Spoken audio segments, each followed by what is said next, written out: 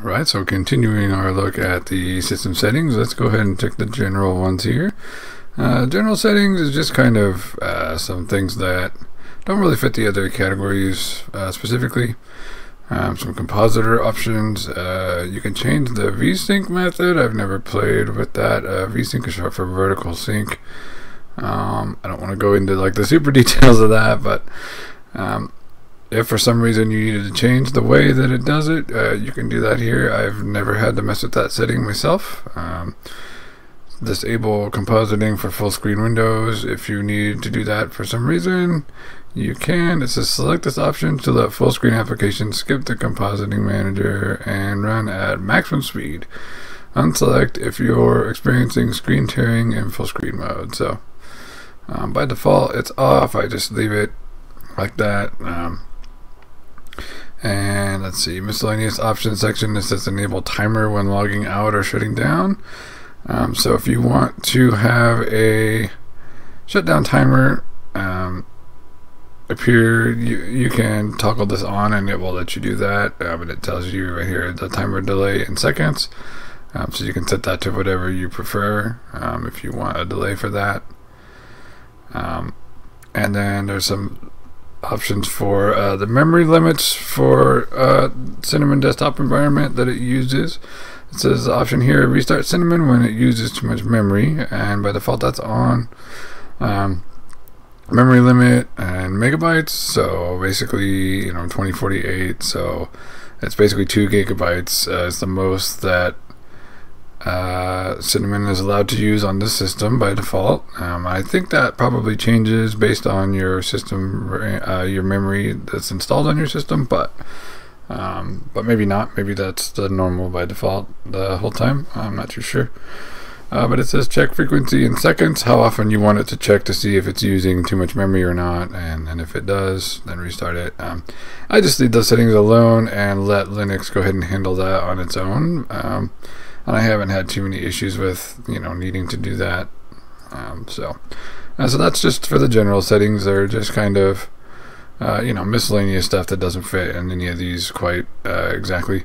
Hot corners, I'm actually not really even sure what this does. I don't ever use hot corners, but I guess it looks like you can change like from different workspaces, and I'll talk about those in a little bit. I haven't used those extensively either, but you can change. By default they're all toggled off and it's not enabled, but if you want to enable the hot corners, you can just check one of these and it will enable that specific corner of the screen. So, and then you can see there it lets you switch between different workspaces, but otherwise you can just do it a manual way, and it says show all workspaces or show all windows, show the desktop, or run a command. So you can have those. I guess you can have the different corners when you hover your mouse over them do these different things. And there could be a delay set if you would like in milliseconds apparently.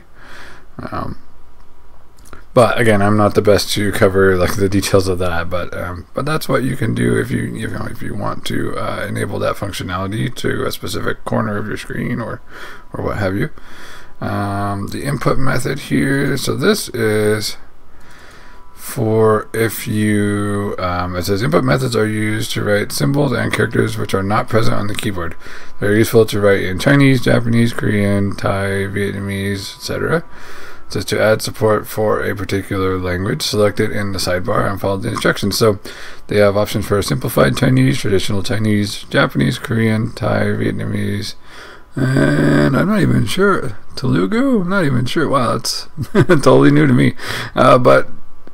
So you can, if you do have one of these that you can, if you're using like a different, like say your default, keyboard layout is, already Japanese or something, then it would probably give you options for, English or whatever as well.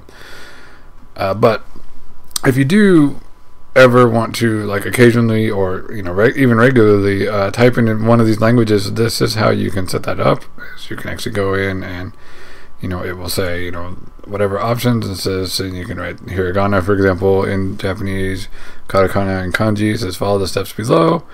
So first you'd have to install the necessary packages to support the language itself. And it says change the input method framework to whatever, FCITX, whatever that is. And then it says you need to log out and log back in from your user account at least, or you could, restart the computer if that's easier, whatever you want to do with that. It says right click the applet in the system tray and choose configure, and then configuration screen, add the MOZC input method. It says uncheck only show current language if necessary. Okay, and then switch between input methods with control and space. So yeah, the control space hotkey is the main thing to remember once you've set this all up, is that you can just hold the control key, press the space bar, and it will automatically switch between, in this case, say Japanese and English, or whatever your default input language is, to whatever ones you have selected here to that you want to have available to you to be able to type in those kinds of characters and languages and stuff. So and then there's a help section here if you need even more. I guess it's just the welcome section there. And it says input method framework. Up at the top there's a drop down between none and XIM. I'm not even sure what the difference is there, but that's something you can investigate further if it's something that you're interested in. There is support for it right out of the box here, and for some reason that it opened like 4 instances of it. I'm not sure why, but and then from there, let's see, languages is pretty I'll say similar, I guess. This is probably a related setting, but you can change what your default system language is. In my case it's English, United States, the region where you're at, so that'll change, numbers, currency, addresses, measurements, and stuff like that. You can change that. Date and time formats, you can set it to whatever wherever you live, whatever you're used to, whatever you would like. Same with the system locale. It says language English, region no locale defined, and time format no locale defined. So so these ones weren't actually set beyond just the language being set to English, United States. And then if you click this, apply system wide, it will apply all these changes across the whole system.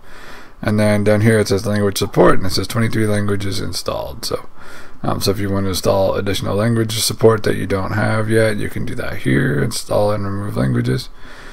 So that's how you control that. So it's a related setting to the input method. This one just says what languages does your system support basically, and what languages are currently being displayed. And this one is literally when you want to change how you can type on your keyboard, basically how you can input the text and things like that. So if you enjoyed this video and you want to learn even more, you can find my books at bookstoread.com/Jonathan. That's books, the number 2, read.com/JONATHAN.